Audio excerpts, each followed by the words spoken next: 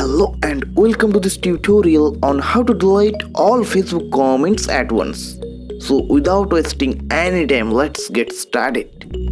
First of all, open Facebook application. After that, click on three lines at the top right corner. Then click on settings icon at the top. After that, just scroll down. If you haven't subscribed this channel, then subscribe to it and press the bell icon to get notification of new videos.